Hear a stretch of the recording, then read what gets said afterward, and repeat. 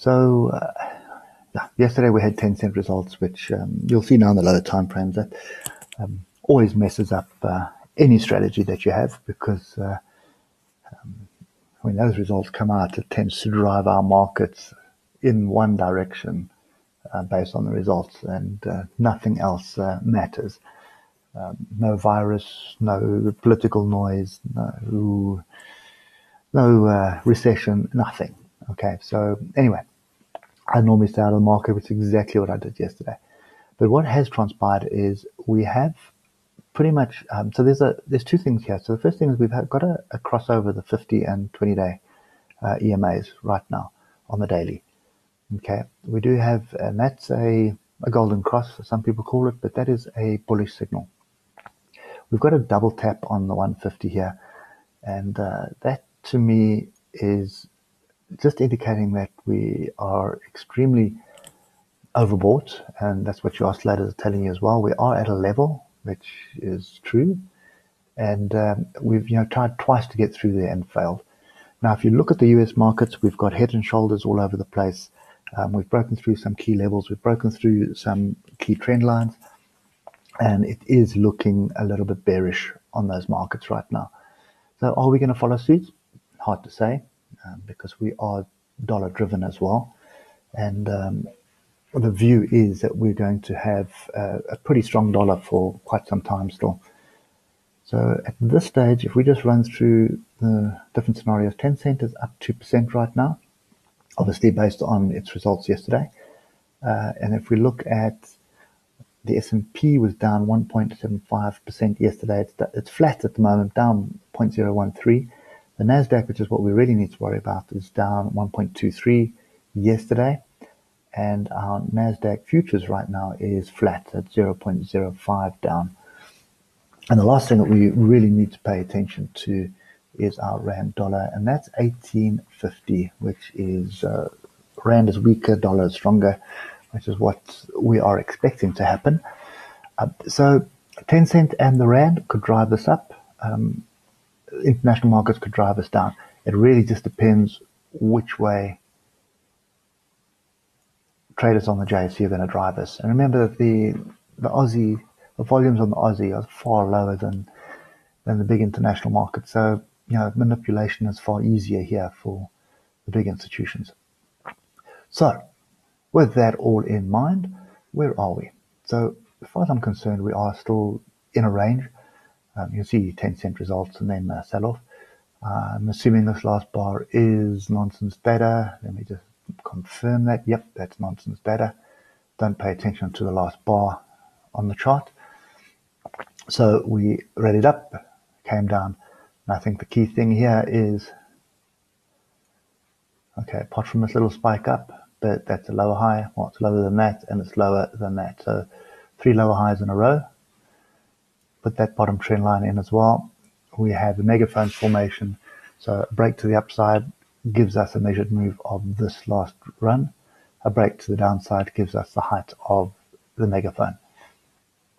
Okay, I'm kind of on the fence with Aussie at the moment.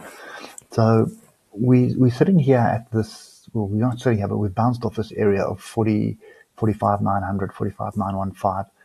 And that is an area of significance. We also have, let's go back all the way here.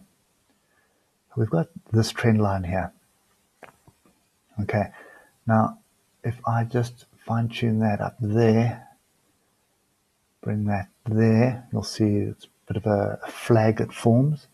But I think don't pay attention to that. Pay attention to the triangle that's forming. Okay. So this trend line here is our line in the sand, and this horizontal support line here is also a line in the sand. So those intersect right here at 45,884. Oscillators aren't giving me any clues at the moment, all over the place. The stochastic MACD is pointing down, which indicating downward trend. Yeah, okay, I suppose we could argue that it is a downward trend, not a decent one. As far as I'm concerned, this is a range scenario, and we do have a couple of areas of support that are going to influence us as well. And there's one more that we need to do, which is right there. Sorry, and there's even another one like that. Okay, so those is kind of the layers that we're gonna have to achieve. So at the moment, if we're looking at the 3 hour, is every rally we need to sell into. If we just come down to the hour, and you'll see what I mean. So, on Tuesday we had rally into the 61.8 of the previous move down, and then sell off, continued the sell off onto support. 10-cent results came up, boom, all the way back to test the previous highs, so that area there. So I suppose, if I'm looking at it from the side, because that is what I am at the moment, these are the two areas that I'd like to watch.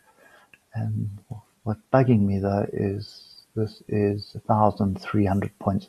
So even a break below here doesn't give me a decent stop area to the upside. And a break to the upside doesn't give me a decent stop because the stop area is too wide.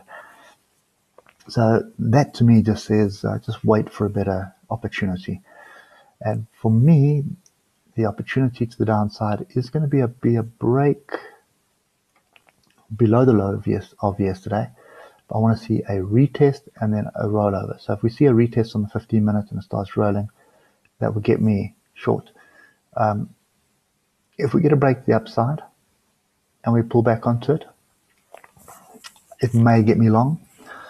I'm just uncomfortable with the longs at the moment at the levels that we're at right now. I would prefer to be long or structure further down. And, the fact that we've rejected this high, what's that, 1, 2, 3, that's 4 times pretty much this month. Yeah. So I'm kind of sitting on the fence of this at the moment. There's probably going to be some short-term trades where you're going to find it on the 15-minute, but even the 15-minute the last 2 days, look at this, up and down above the moving averages. There's no real clear direction. I think people are just capitalizing on short-term gains right now. They're not really driving it in a direction. And for me, that means stay out of this. Don't bother with it. Because all that's going to happen is you're going to think you've got a great trade, go away for a cup of tea and come back and you'll be stopped out. So if you're not sitting in front of this and you're trading a 5-minute chart, 5 minutes or the 3 minutes, even the 5 minutes doesn't give me much confidence. Now, Monday was a good trend day, trend to the downside. This year was not a trend day. This year was not really a trend. I suppose we could argue that the 10-cent results was a trend day. By the time you figured it out of what's happening, you'd probably been in up here somewhere. I suppose still a decent trade. But it's not something I like doing. Okay, so for me right now, sit on the side for this. I do have some trades running on the S&P right now, which I think offers me a little bit more structure, and we've got some downside pressure coming there. With the Aussie, until this trend line breaks, I think this is the line in the sand. So this area here, 45,736, until that breaks and we retest it, then I think I'll start taking a bearish stance. But right now I'm fairly neutral for as long as we're hovering between 47,134 and 45,736.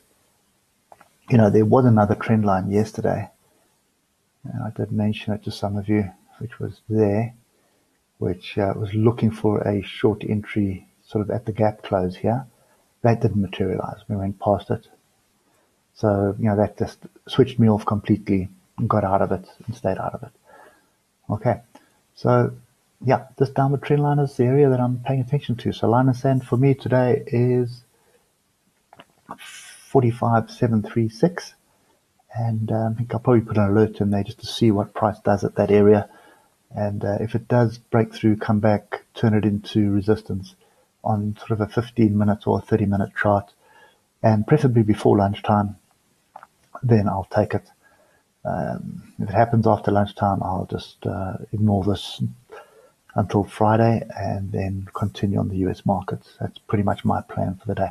Anyway, hope that helps, guys, and we'll catch up with you later. Cheers for now.